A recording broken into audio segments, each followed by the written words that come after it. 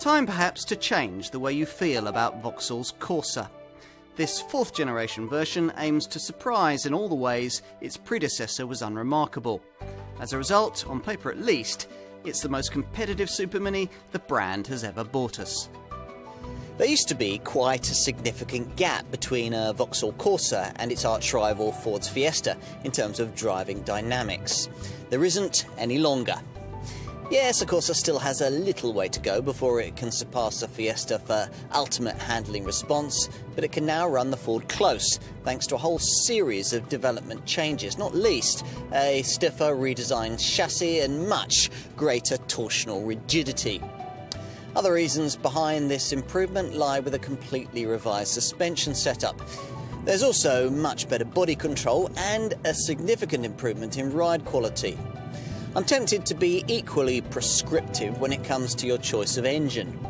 At launch, the only completely new power plant this car could offer was the one on which the majority of the launch budget was clearly spent, the 3-cylinder 1-litre turbocharged Ecotec petrol unit. It's the one I'm trying here, and if I was shopping for a Corsa, this is the variant I'd ask to drive first.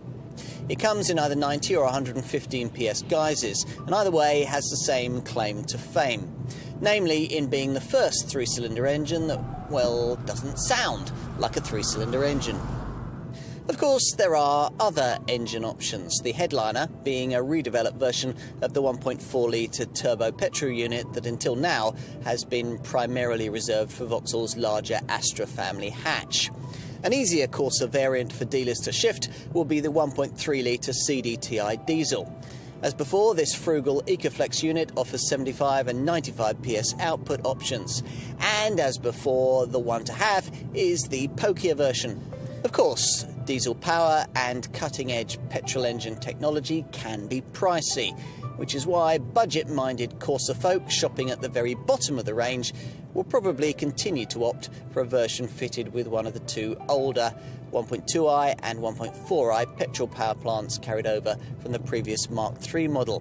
After a few days with this Corsa, I found the words of a familiar rhyme coming to mind. Something old, something new, something borrowed, something blue. These are, after all, the fundamentals behind its design. The old is easily appreciated, for you'll immediately recognise this as a Corsa, given that the windows and the A, B and C pillars that surround them on this Mark IV model are pretty much identical to those of the old 3rd generation version.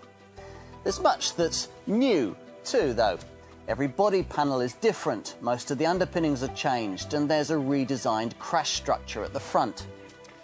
All that does, though, surround much that's borrowed from the old Mark III.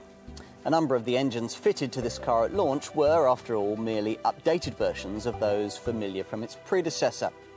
Some of them, though, are very different, like the environmentally blue 1-litre Ecotec petrol unit we're trying here. It's the cleverest power plant you can buy in this car, and there's also the option of a substantially revised version of Vauxhall's 1.4-litre turbo petrol unit. Time to take a seat up front, where the differences that set this 4th generation Corsa apart really do become obvious. Two first impressions dominate. First, that everything's of much higher quality than before, with soft touch materials dominating the dash and decor elements dressed in rich satin chrome. Second is the way that on most models, many of the major functions are grouped onto the 7-inch IntelliLink infotainment colour touchscreen that dominates the centre of the dash and is smartly mounted in a high gloss surround. The Corsa has long campaigned on its provision of low running costs, and this 4th generation version picks up here where its predecessor left off. The headline making engine here is the 1-litre petrol turbo Ecotec engine that I'm trying.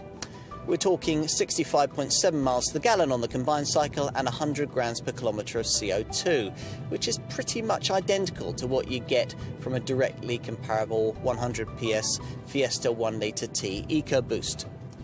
Ultimately, what we're looking at here is a Corsa that It can be fun to drive, it can deliver a big car feel, and it can stack up well on the balance sheet. It's a small Vauxhall for which no apologies need to be made. All that will worry obvious supermini rivals. After all, this model's predecessor lacked a little in all of these areas, yet still racked up very respectable sales against them. This Mark IV version's still very competitively priced, but has become a contender in this segment that sells on more than just sheer value. Add to that the wide model lineup and the likely deals on offer, and you've a supermini that more than ever needs to remain high on any family's shopping list.